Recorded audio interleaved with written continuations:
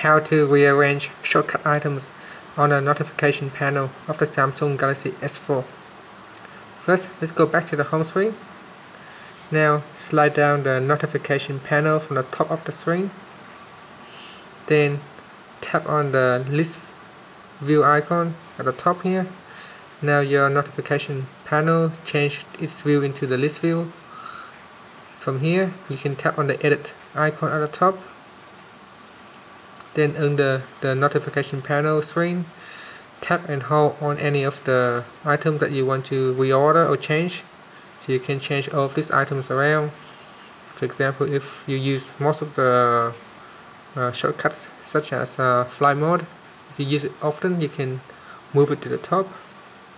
Or if you feel the screen rotation is more important, you can slide it into the order. If you don't use Bluetooth, you can drag it down to the bottom.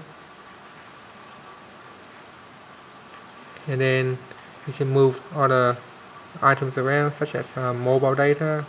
So if it's more important for you to turn it on and off, you can switch it around like that.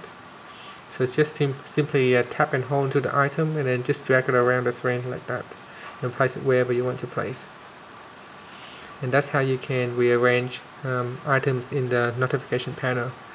While you are here, you can also change the brightness adjustment from the notification panel as well by selecting or deselecting the checkbox. Press on the home key when you finished. You can see now it has rearranged all some of the items that I have just moved. Thank you for watching this video.